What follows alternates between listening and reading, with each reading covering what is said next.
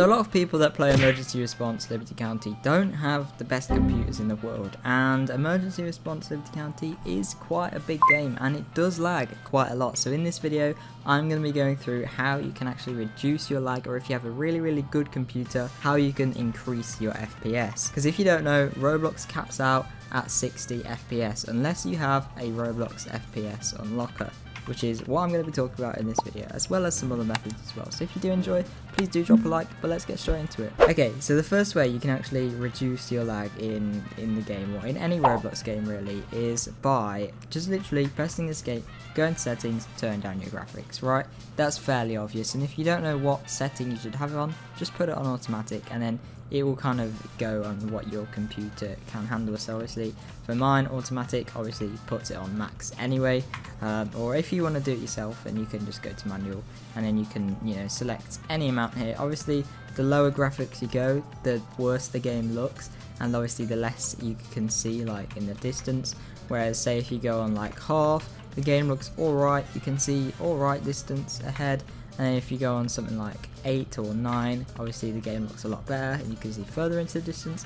And then on max, obviously the game looks really smooth and sharp, and you can see basically far away into the distance. So that's the first way you can improve it, but let's go on to the FPS Unlocker. So to do this, you want to go on to Google or whatever search engine you have and literally search up Roblox FPS Unlocker and then press enter, and then it's this first link, this github.com one. This will also be linked in the description, by the way, and then all you need to do is press this here, RBX FPS Unlocker x64.zip. Just click that, it will download as you can see down here, then open that just there, then close any of this that comes up and just double click on RBX FPS Unlocker, and as you can see it came up with that little thing there for a second, and now it is in my little tray here. So okay, so once you've downloaded that, if you go down here, yours might be different, but for me it's this little up arrow here, and then you can see this little Roblox logo. So this is all of the other stuff you would have open, but if you click on this little Roblox logo,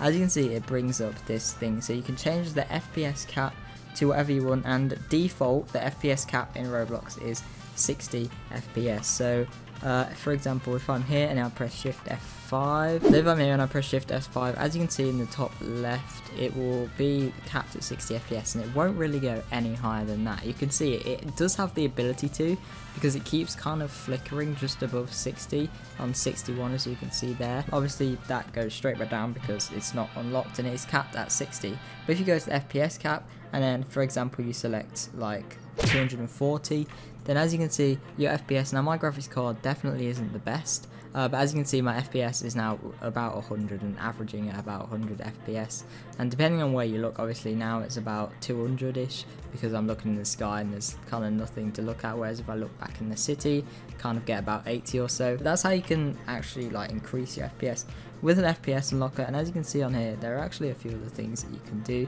So you can unlock Roblox Studio as well, and then there's advanced options as well, like quick start and silent errors. Don't really know what that is, but you know, yeah, that's all there. And if you want to unlock Roblox Studio, then obviously that will unlock your FPS in Roblox Studio as well, if you have like in Roblox Studio. But yeah, that is basically all really. So I know this video is a little bit shorter than normal, but I just wanted to talk about it to some of you guys because some of you were asking me and a lot of you were confused and stuff. So yeah, if you did enjoy, please do drop a like. If it helped you out, drop a like, share it to anyone you think could benefit from this or would find it useful, and check out everything else from the description as well. But thank you very much for watching, and I'll see you in the next one. Bye.